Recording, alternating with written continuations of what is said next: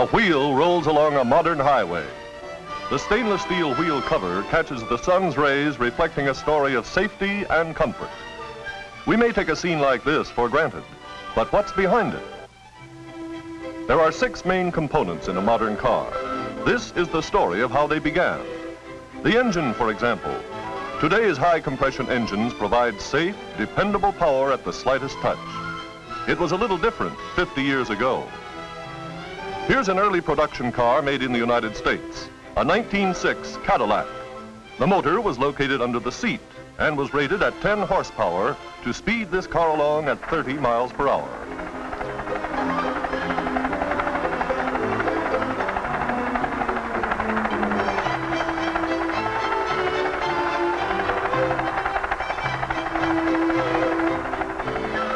During this period, steam and electric cars were also popular, but they were left at the gate as the gasoline engine became the standard of the industry. It wasn't long before the power plant was moved into its present position. This 4-cylinder motor in the Pierce Great Arrow has much in common with modern engines. It delivered 30 horsepower for a top speed of 45 miles per hour.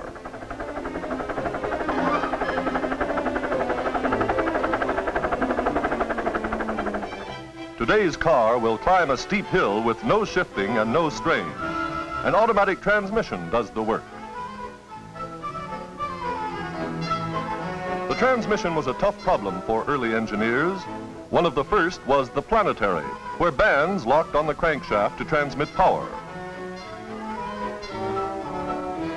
An early truck used this complicated system of friction wheels to get moving.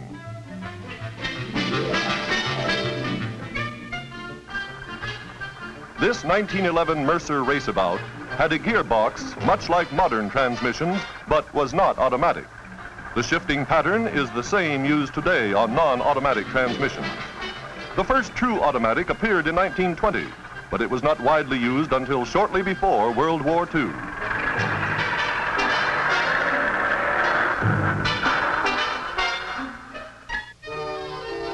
One major development stands out, the self-starter. It practically doubled the market for automobiles when it first appeared. Here, pictures of the first self-starter developed by C.F. Kettering and used on the 1912 Cadillac.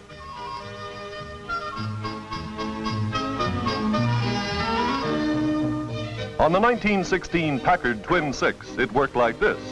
Pretty much the same thing used in recent years.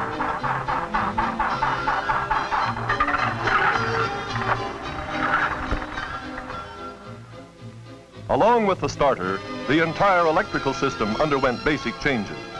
A generator was added to the system, and acetylene headlamps like these, though quite bright and efficient, were replaced by more controllable and reliable electric lights. Today, remove the stainless steel wheel cover, and tires are easy to change. And today, cars can stop fast in tight spots due to 4-wheel hydraulic braking systems. But in 1910, clincher rims aroused tempers across the countryside. By 1912, a removable clincher had been developed, but it was still a tough job. It was not until the 20s that drop-center removable wheels became standard. This Isotta Fraschini, which cost $20,000 in 1914, boasted some of the earliest 4-wheel brakes. But it was not until the 1920 Duesenberg that hydraulic brakes appeared. The chassis of the modern car is one of the least apparent developments. It's the inner skeleton which holds everything together. The early chassis were wood, the work of a carriage maker. This 1902 curved dash Olds has everything but the horse. But the modern concept came along very quickly. The 1903 Peerless had a chassis made of steel with the same arrangement of engine, transmission, drive shaft, and axle, which is standard today. This frame has been much improved through the years, but the basic idea was here. Bodies and styling are the most frequent topics of a conversation about cars. And today's models, with their stainless steel trim, are far more glamorous than the cars of 50 years ago.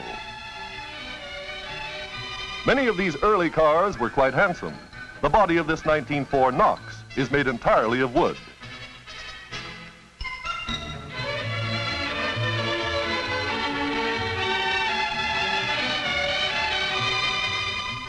This Stanley steamer is pretty much of a carriage too, but it is capable of tremendous speed.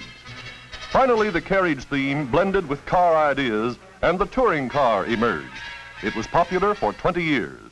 This 1914 Pierce Arrow was considered one of the most handsome cars of its day. This 1931 Model A was one of the first cars to use stainless steel. The industry abandoned imitation gold-colored trim, which required excessive care, and adopted carefree stainless steel. It is one of the most important factors in car design today. Stainless moldings provide design emphasis on every new car. By 1939, the pattern of new car design emerged. Longer, lower, wider, and the extensive use of stainless steel to accentuate these new lines to the greatest advantage. And by 1940, all wood had been eliminated from car bodies. The structure was entirely steel. The public became conscious of style. Manufacturers made every effort to please them. But in 1941, war put a stop to production for 5 long years. In post-war years, production resumed rapidly. Styling plus performance became the keynotes of the industry. Briefly, that's the history of today's car. It's a story filled with the names of many men and many companies that made tremendous strides during a short 50 years.